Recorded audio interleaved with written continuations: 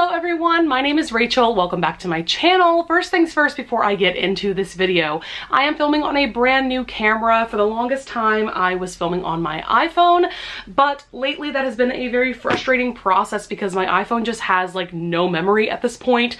So it was quite the struggle to even film one complete video. So I decided that it was finally time to invest in an actual camera. And so I bought the Canon G7X Mark II. This was recommended to me by Chandler from Chandler Ainsley, and I know a couple of other booktubers use this camera especially for vlogging, so I thought it would just be good to get a smaller camera that I could use for vlogging as well as making sit-down videos like this. I posted a video, I believe last week, where I reviewed 5 graphic novels, and so I decided that I thought it would be cool to kind of continue with that idea and review a few books of a certain genre. So today I'm going to review 3 thrillers. So I did read 3 very popular thrillers in the last few days, and I did enjoy all 3 of them, although one I didn't enjoy as much as the other 2. So I think what I'm going to do is start with the book that I like the least and then work my way up to the book that I like the most.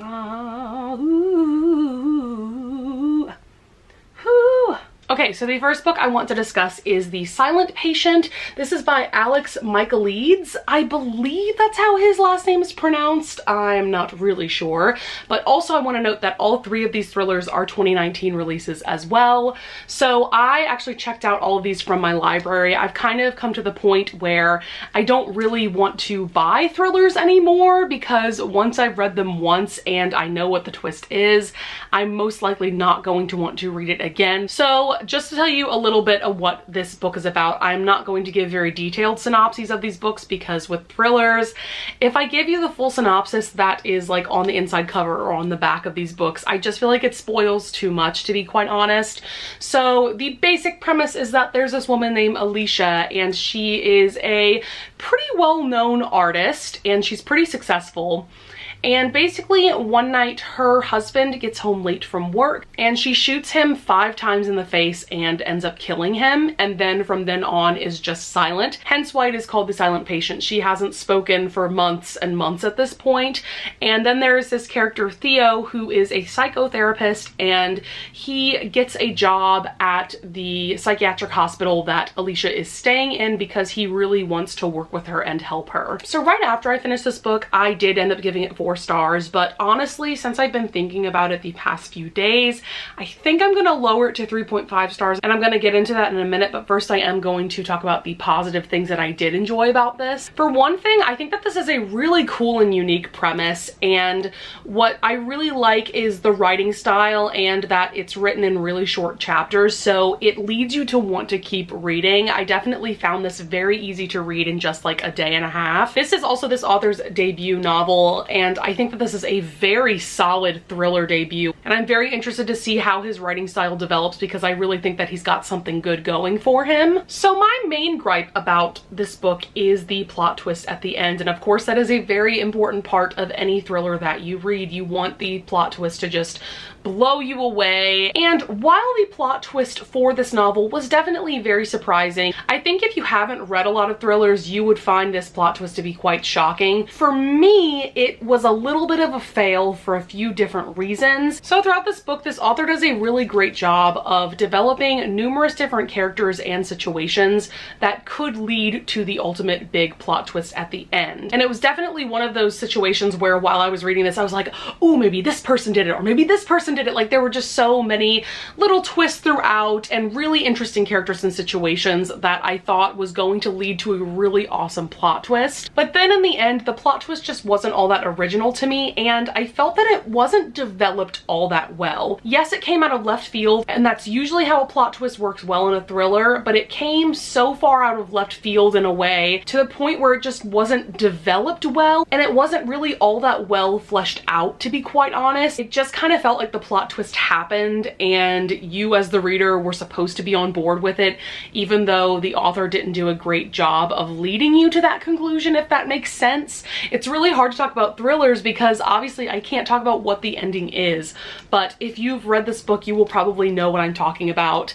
And I know quite a few people who have been reading this recently. Some people have been loving it and giving 5 stars, but then there are also people like me who are giving only like 3, maybe 4 stars and are just kind of annoyed at the ending, and I'm definitely more in that that camp. So do I recommend this? At the end of the day, yes, because it is a very well written and very well paced thriller that definitely kind of leaves you on the edge of your seat the entire time. For me, the ending fell short, but for you, you may really love this, so I would suggest trying it out. So the next book that I want to discuss is The Turn of the Key by Ruth Ware. Oh my lord, this is such a reflective cover. How am I gonna hold this? So Ruth Ware is a very popular thriller author, and this is the first book of hers that I have read, and a lot of people have been reading this recently. I think it only came out a couple of months ago, and everybody has pretty much been raving about it. I ended up giving it 4.5 stars. I really did enjoy it, but I'm just gonna tell you a little bit about the plot. So there is this woman named Rowan, and she essentially gets this nannying job in this house in the Scottish Highlands, which is definitely in a very rural part of Scotland. So she has to take care of ultimately 4 children for this couple,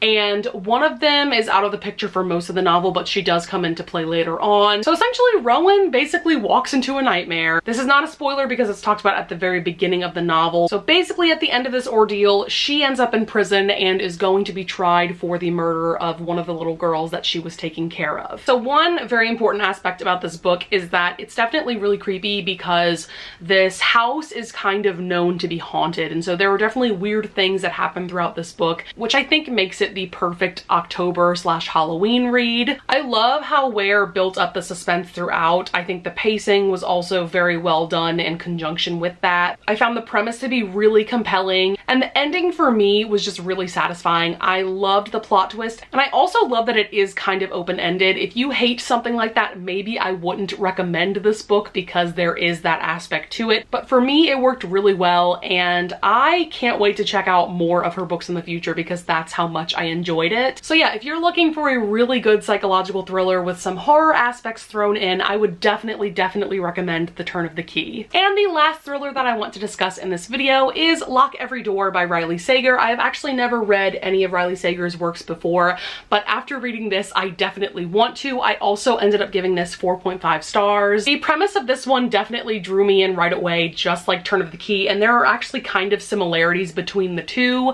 So this one follows a girl named Jules in Manhattan. So she sees this job posting for an apartment called the Bartholomew, which is a really exclusive and high-end apartment complex that she has actually been dreaming about for quite some time because her favorite book of all time is set in this building. And she goes to the interview, and basically the woman tells her that they need an apartment sitter for 3 months, maybe more, and that she will get paid, I believe, $4 grand each month, which is a really great salary considering that you don't have to worry about paying utilities or rent or anything like that.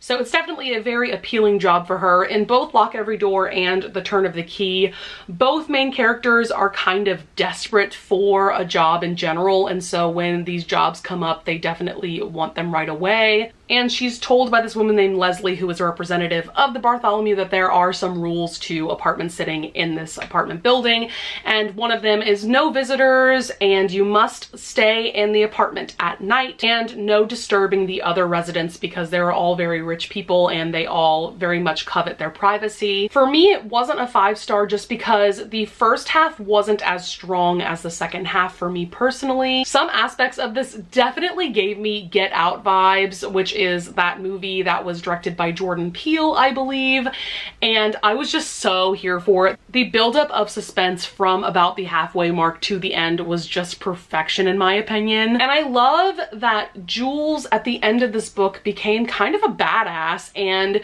she really kind of took matters into her own hands, and I feel like in a lot of thrillers that's not really the case. I loved all of these small twists throughout, but of course the big twist at the end was so good and so satisfying. The entire ending of this book was just so good, and I really enjoyed that. This is definitely another thriller that I recommend if you're looking for a really good psychological thriller with some creepy aspects to it and a really great plot twist at the end. Alright, so that is going to be it for this video, you guys. I hope you enjoyed. I hope you would consider subscribing, and if you do, don't forget to push that notification bell button below so that you will be notified every time I upload. And I'll see you guys in the next video. Bye!